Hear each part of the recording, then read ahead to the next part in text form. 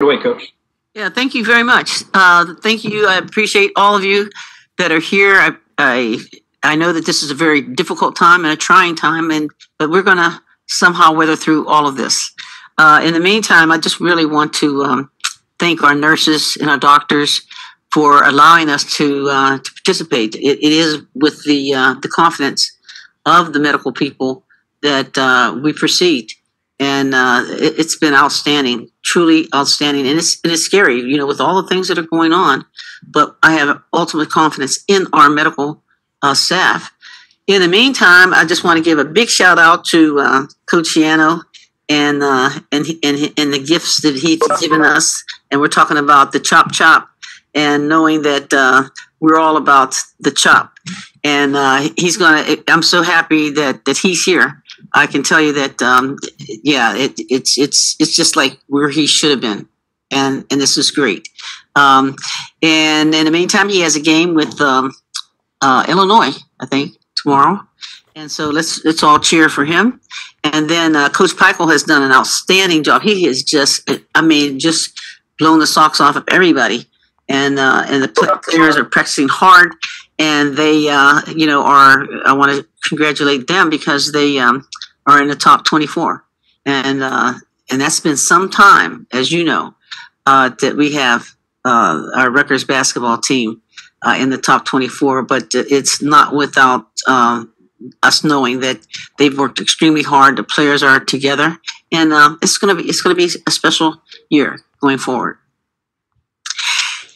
Now, what am I talking about? We've got 7 freshmen, right? 7 freshmen, and it's the most beautiful arrangement of freshmen because they are not scared. They don't know what they don't know, and so I look at them and I think. I remember Tasha Pointer and I were talking the other night, and I asked her. I remember that when they were all at my house and they announced who Rutgers was going to play, and it happened to have been Tennessee, and she and the rest of the freshmen were like, yeah, we're so glad, that's great, they're playing Tennessee. And me and my assistant looked at her and like, God darn, it's just the number 1 team in the country. What are you talking about? But that's beautiful. And that's the mindset. Really and truly, that's the mindset of our freshmen. And that's along with Arella Durantes, who has come back. She's come back with a vengeance. Her mindset is that, she wants to be the best that there possibly can be. She's one of only 6 Rutgers players that have averaged double-digit scoring. And rebounding. I mean, it's amazing. And she's come back as what she would say unfinished business.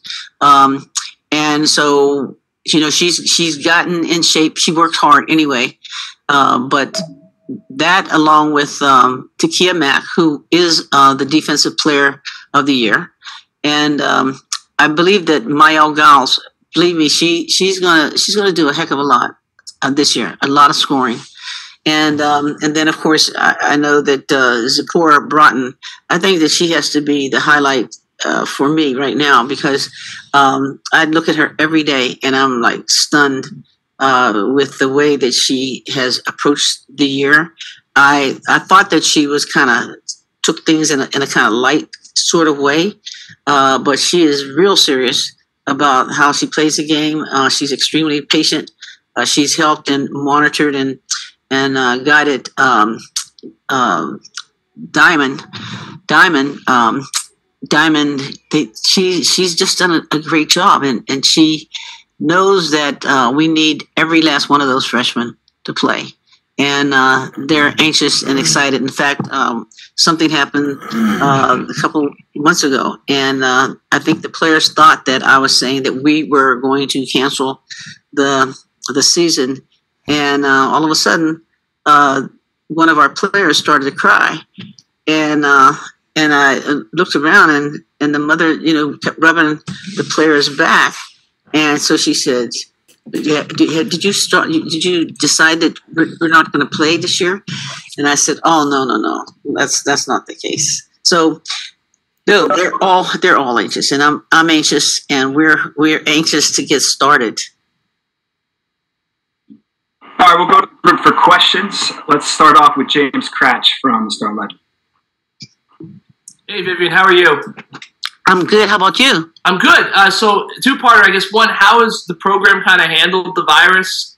And the second thing is, I know you're supposed to play on the 25th. There's no game yet. When do you actually think you guys will get on the court? You know what? It might sound strange for me to say that, but I wish I knew. I don't know.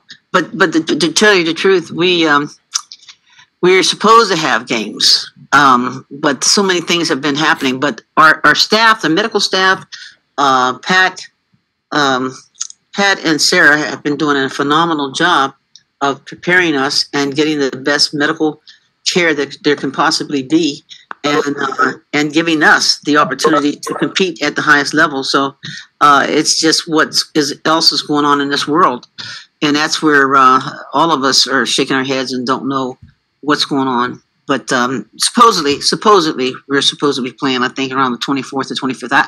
I don't pay attention to that so much because I kind of am always so focused on when that we play, and more important that I feel that we're ready to play. And quite honestly, I never feel that we're ready to play. So we'll come around. We will make it.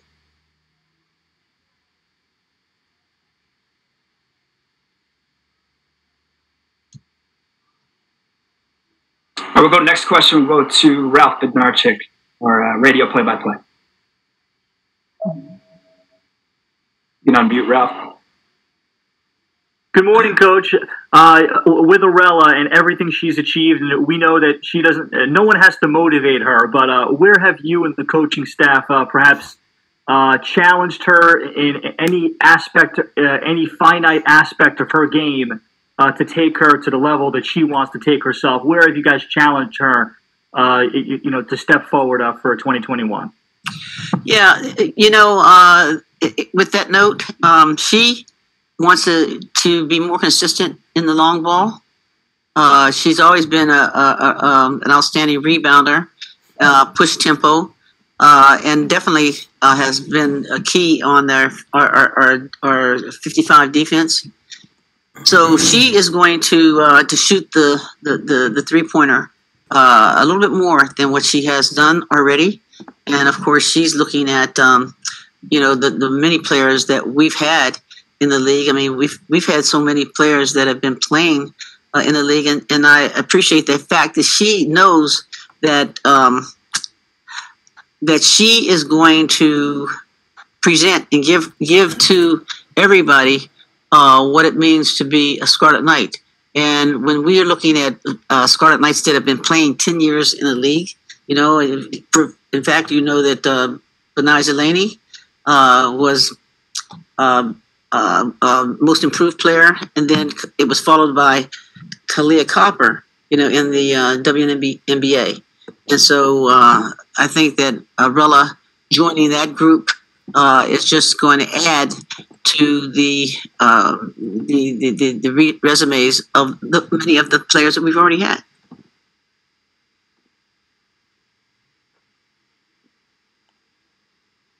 Coach, I think I'm jumping in here now to take the driver's seat from Matt. He's going to hop over with the players. So we'll take our next question from Dom Savino. Okay. Hey, Coach. How are you today? I'm good. How are you? Good. Can't complain. I have a question about the freshmen. You mentioned you have a huge freshman class this year. Just generally, how have they done getting acclimated to school? What's your impressions of them in the first few months of their first season? You know what? Let me say this. I appreciate the fact that they're together. They stick together. That's one. In fact, it made me recall several things. But they stick together. They adapt, and they have adapted to this COVID situation, and more importantly, the virtual classrooms and the whole thing. Do they like it? They're not crazy about it. But, I feel bad for everybody that has been sequestered because that's the way it is now, and they in particular have got to be restricted to so many things, and it's unfair. It seems to me that you would love to play basketball or football or whatever, play the sports and get out in the open and just play, but that's not the case. But all of them play. All of them are doing that. But I think that that's better done, with the help of the upperclassmen, and certainly I would even say with Zipporah, because she's our leader in the on the academic side. She truly is really focused on in terms of what she needs to do. Coach, we're going to take our next question from Chris Eisman. Vivian, how do you think the way that the last season ended, with obviously the opportunity to play in the NCAA tournament taken away from them, how do you think that has sort of impacted the way that the players have come back this year and their drive and motivation to continue what they started last year? I wish we could bring them all back. Like you have KK Saunders, who didn't have an opportunity to play. And last year she was, injured, so she didn't get a chance to play last year. And so it's just hurtful that some of the players just did not get a chance. It's like, when you get ready to go to the prom and they canceled the prom, or you get ready to graduate and they canceled it. And so I feel bad for all of our young people. And I guess this world that we're living in today is telling us that we need to recognize that some of the touching things, like one of the things that I personally just resent, but I know that it's the only way we can do things, is that we can't touch them. No, there's no touching. There's just no encouragement. Because I like to hug my players and touch them, and yet we stand at a distance, and we say a cheer, but it seems so cold. It seems so cold, and so and they want to just be there, and it's a different day, it's a different day, but hopefully we're all rid of this and everybody can hug and be friends, be good again, and we can enjoy sports as we once did. But I admire the players because they're dealing with quite a bit. Can you imagine being in a dorm and then you can't even go over and visit your teammates? I mean, think about that. Think about that. We're going to go to Alexander Carminati for the next question. Hi, Coach. Alex Carminati with the Daily Targum here. Overall, when it comes to entering your 26th season as the head coach for this Scarlet Knights team, because of the pandemic and everything that's going on, are there any certain precautions, any certain type of style that you're looking to implement into this new season coming up, as it's coming up very soon? Yeah, it would be nice if we could do that. But to tell you the truth, we started relatively late, and to tell you, we not in the shape that we need to be in just yet. Honestly, we're just not. We're trying, but we're not. I mean, I think that we'll meet the deadline when we get ready to play, and we'll have enough people that are in the shape that they need to be so that we can go forward with this. But honestly, that whole thing. See, because I don't know if you realize it, but you realize that when the players were home during the summer, they couldn't practice. They couldn't practice. I mean, it's just like they couldn't practice. And so many of them came back to school. In fact, one of the more difficult situations that I've been involved with is that my assistant coach would say, "Okay, coach, just remember this is really not January. This is really not the time of year that you think it is. but it's like 2 months later. It's like I'm trying to adjust to the times. And here's what I'm saying: I get very upset because I have written every practice, and I am very sure about exactly where we need to be at a very specific time in our season. And so that's kind of crazy. Like, okay, and so we want to peel that back because we didn't have a summer.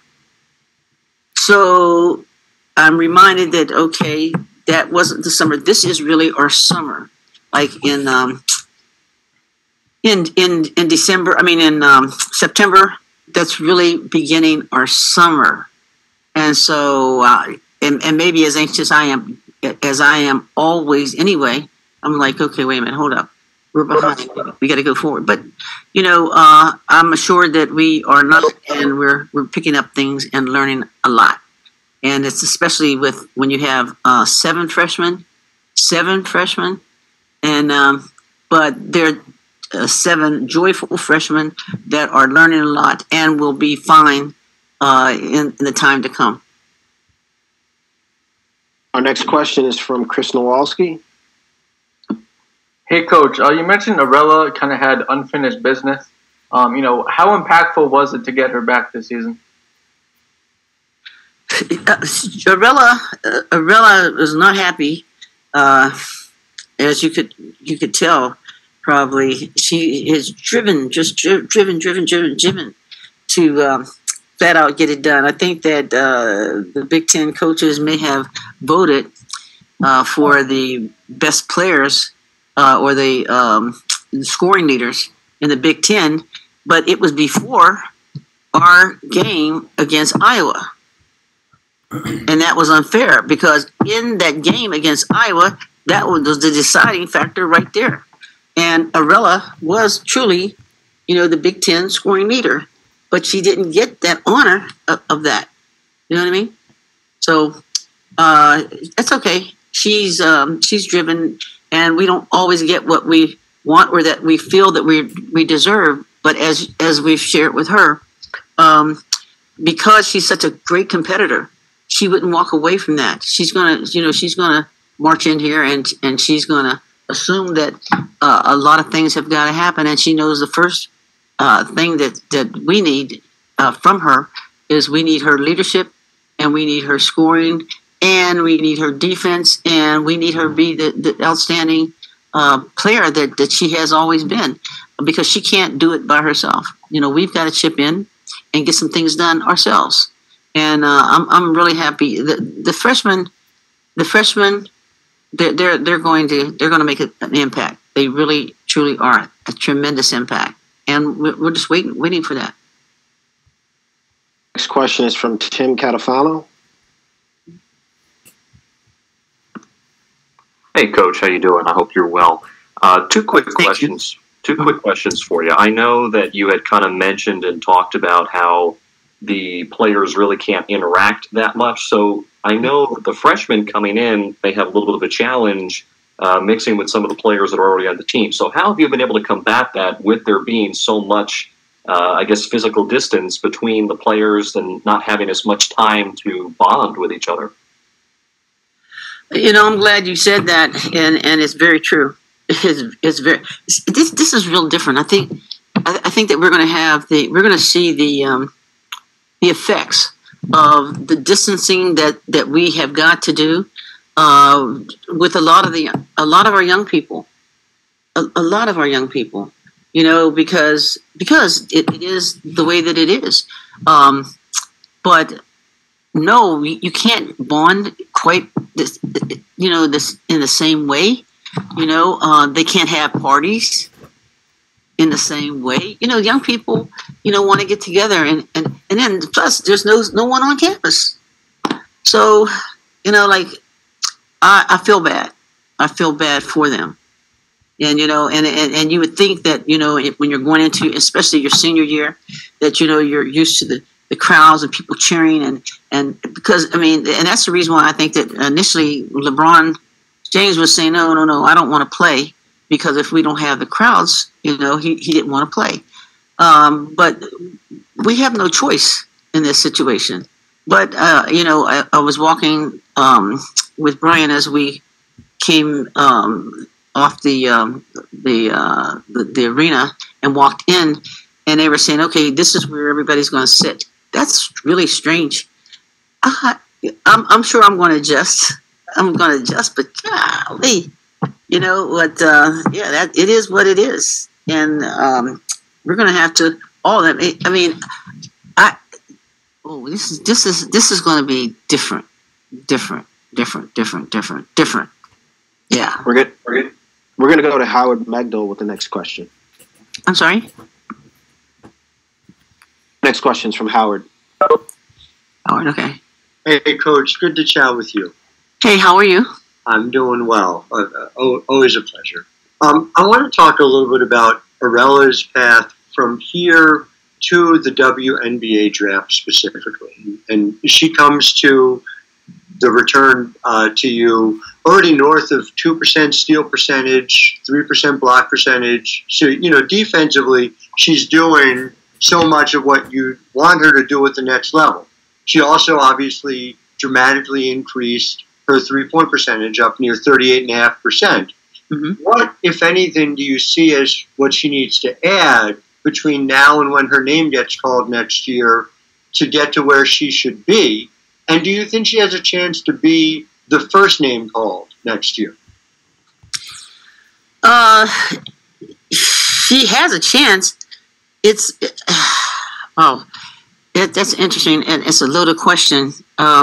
She could be the first name, but I hesitate to put that on her because I don't want her to feel bad if it wasn't. Because we've had Olympians. You know that. With the Cappy Bond Extra or Essence Carsons or Mattia Javon, those players. And Arella is every bit as good as all of them. And in fact, with that said, Arella, has a higher scoring average than all of them. But with that said, what does she need to do? She needs to be consistent because I'm sure that they're going to, especially if she's being drafted to a team that has already been successful, then they're going to look for her to, yes, increase her three-point shooting, yes, play some great defense, and they know that they're going to get a great defensive player on that, and she's bright. She's extremely bright on that side of it. But she's got to. I think that if she would have a little bit more assists, I think that she can do a better job of assisting, and you'll see this coming up. For example, she Diamond Johnson is an outstanding player. I think that you may have seen that she was one of the few players that were invited to the Allen Iverson, the men's team, right? So, but the beautiful thing about Diamond as well as Arella is that they're not competing against each other. They're competing to play with each other. And Arella, what does she need to do? She needs to come up with, fill every stat line, do a better job of her turnovers to assists, but I don't think that she is going to have nearly as many turnovers because she's going to be able to put the ball in other people's hands that, can take the pressure off of her. And so we're going to play her sometimes as a point guard. And we did a few times last year. We'll play her sometimes as a point guard, and we'll play her as a 2 and a 3 because she's got a nice size to be able to do just that. But we expect that she's going to be a high draft choice. And in fact, they called her and were saying to her that she could have been drafted, I think, third or fourth or second or third last year if she had gone out. If she had gone into the WNBA. So we're glad that she's back with us. Thanks, Coach. Appreciate it. Coach, we're going to take a couple more here. We're going to go to Charles Hellman. Okay. Good afternoon, Coach. I hope you can hear me. Yeah, where are you? I'm in Minnesota, as always. Oh, okay. How have you been? I hope everything is safe with you and your family. Yeah, me and you too. Thank you. Congratulations to your milestones and your Hall of Fame. I want to ask you just a simple question, a non-basketball question. The SEC has added a seventh black female coach with the Kentucky, promoting the interim coach to Kentucky yesterday. And there seemed to be a number of black females being hired over the off season as head coaches, but we still doesn't have a whole lot more. You've already spoken on that subject about moving, being able to do that. Could you express your opinion on that a little bit? Yeah. Well, can you help me? Can you help me for a second? You said the SEC has a lot of black females. They have 7 now. Okay, and that's when the coach from Kentucky. Right. Yes, when the coach from Kentucky is no longer coaching, Kyra Elsley, who used to play at Tennessee. Uh-huh. Yeah, and then and as you may know, he was an assistant coach at Tennessee as well, and so he got Kyra, and then I understand that he's gotten sick or had an accident of sorts, and now he is no longer coaching. So that goes back to Kyra. But yes, it's quite a few. But now, are you asking me what do I think about that? Just in terms of just the growing number of black females being hired as coaches, it seemed like this off season, but there's still not that many more. Well, I think that's happening in the SEC. It's kind of interesting because the SEC didn't have any minority coaches. And then there's been an influx, and I hate to say this, but I think that to some extent it probably is because at one time, let's go like this. At one time, the guy at Ole Miss, Bear Bryant, didn't have black players. And then when he, got beat up by USC, and he said, well, hey, we're going to change this. We're not going to do that. And in fact, I talked to my friend Pat Summit one time, and she was saying that she was pointing out specific coaches, and she was saying that, those coaches weren't, as sharp as they needed to be, but they're going to win because they have the talent. So, with that said, then I guess the athletic directors and everybody else figured out, okay, long story short is let's get some talent in here because, as long as we got the talent, we have a chance of winning. And so the SEC is loaded, and they have a lot of minority coaches, but they have a lot of talent there as well. A lot of talent. I'm going to take one final question. We're going to go back to James Cratch. Hey, Vivian, I know obviously everything's kind of changed with the coronavirus. You're going into the last year of your contract. I assume you want to come back next year. Do you expect that'll kind of be taken care of pretty soon? Yeah, it will. It will. Pat is great. Sarah is great. I'm not worried about it at all. No, I really am not worried about it. And yes, I'm coming back. So we're gonna do some great things. We're doing a lot of great things. I can promise you that. Thank you so much, Coach. Thank you so much, everyone who's